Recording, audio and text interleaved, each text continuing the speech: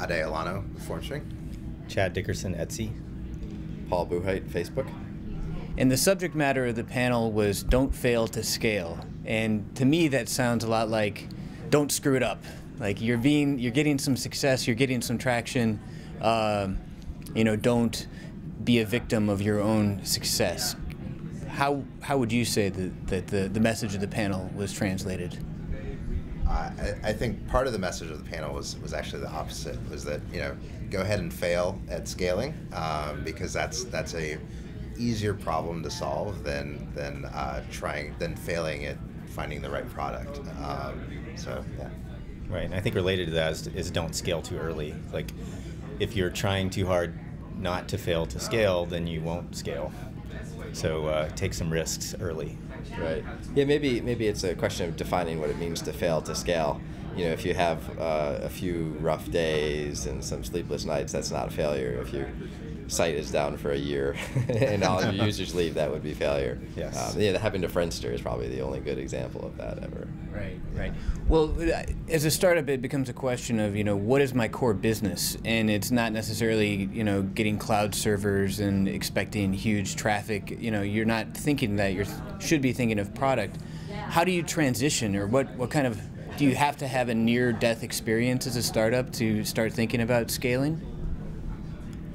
I would say, every day has little near-death experiences, and so you just have to kind of look at those cumulatively and make the right decisions, to prevent yourself from dying. But I think anyone who works with this kind of thing knows that, literally something happens almost every day that's a risk, but that's just the way it works.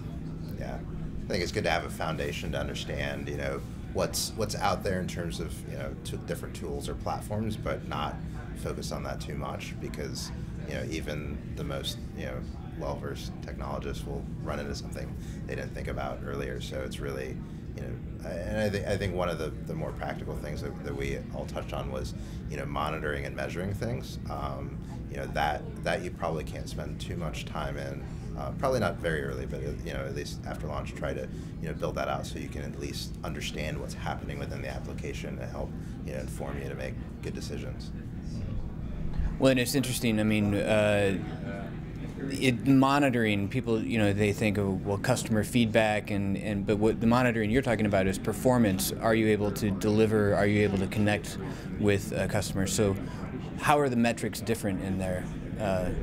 Should you be worried about a millisecond of page load speeds, or when does it become a concern? It's actually something I think you should be keeping an eye on from the start, because performance is actually an element of user experience as well. If your pages are taking a few seconds to load, not only is that probably not very scalable, but that's actually just an awful user experience. So literally while we were writing the code, everything I've ever built, we would always just keep an eye on speed and never let it get slow. Just keep it always fast. And the thresholds for that, if you want to be really fast, you try to keep things like under 100 milliseconds, because that's kind of the threshold of human perception. But you can drift a little bit above that, and it isn't that big of a deal. Yeah, I would also say monitor what some people call business metrics. So like at Etsy, we graph every 5 minutes the number of checkouts in the last 5 minutes, the number of new registrations, and sometimes even if your systems aren't telling you, like the system load or whatever, that something's wrong, if you do a code push, for example, and your checkouts show a dip, or your registrations show a dip, then you know to look deeper, and that's really easy to do. How do you know if you're like an M&A target, or if you're a VC, potential as far as scalable growth, or whether you should just be satisfied with a lifestyle business? I think that's partially a personal decision in terms of how you want to live. Obviously 37 Signals writes a lot about this, more the lifestyle business side of things, and that's fine. On the other hand, if you want to build the next Facebook or YouTube or something that's really changing the world, pretty much by definition you're going to have to get really big, and typically those companies take investment, they grow fast, and they have a big vision of how they're going to change the world. Yeah. Personal decision then. Yeah, I think that's a personal decision, and the type of product that you're building as well. My previous company probably fits more into that lifestyle business, category. It's targeted at small businesses and things like that.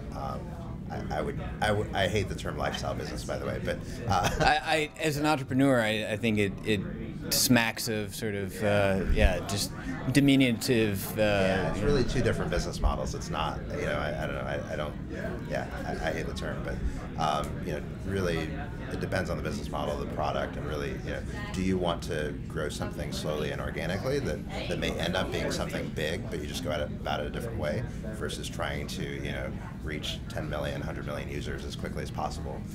It's just, two different approaches. Yeah. So quickly, what failure are you most proud of in your own business career? That's a good question.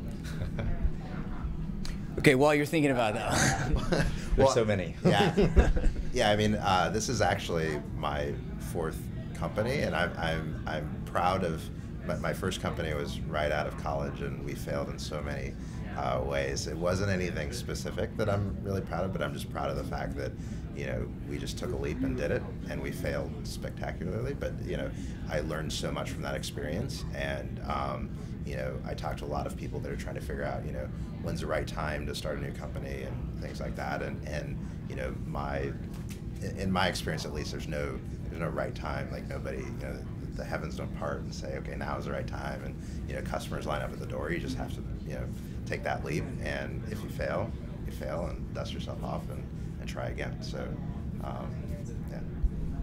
yeah, I mean, I can't think of anything specific, but I'm kind of proud of a culture that we built at Etsy, very similar to what Paul was describing at Facebook, the move fast and break things kind of mentality, and I think you have to be comfortable with a certain amount of failure, as long as the failure results from people really pushing forward really hard. So I think one of the reasons I love this conference is that the whole idea of talking about failure is something people don't talk about enough, and I think it's a great conversation. Yeah, it demystifies it. Yeah, I think the fail early and fail often is probably the right. As Ade said, getting started is really what matters, and obviously, I think most of the things I've tried have failed, but they're all lots of little things, because it fails and then you move on to the next thing. Actually, the thing that maybe comes to mind for me is I had actually tried to build a web-based email system in 1996, just sort of on my own, and it didn't work very well because what I learned from the experience is I at the time didn't know how to write lots of software, and I learned a lot from the experience, from doing things wrong, that in the future I was better at doing it. But I wouldn't have learned those lessons if I hadn't tried and failed the first time. When you ended up at Google, is that right? For a while there, or did you? Yeah, I mean, so I started on Gmail at Google in 2001, late 2001. So there's quite a period from 1996 to 2001. The dark years. I was also learning other lessons, but the difference in the approach that I took in 1996 from 2001 is kind of the opposite approach. I had a very naive idea about how software was written in 1996. And I started in sort of the way people talk about it, in a kind of top-down manner of like, well, I'll write this part and I'll write this part, and I never actually built anything that was useful. And with Gmail, I took the opposite approach, which was that the very first version took me 1 day to write, and then from there it were just incremental improvements from a very primitive first version, and I was using it from day one. So I was always using the product, and for me at least, that's very important, to always be using the product, because that way you're just always tuning and refining, you're understanding what the issues are, and also it just keeps me mentally engaged, otherwise I get bored. Well, fantastic, guys. Thank you very much. As I said, you've been very generous with your time, both with me and with all the other people who've rushed and asked you questions. Any interesting things come up after the panel with people? People love talking about failure. And I would say, 90% of like my after work having a beer with like a peer or someone at another company, we probably talk about failure 90% of the time. So it's fun. I'll drink to that. Yeah. All right, thanks, guys. All right. Thanks.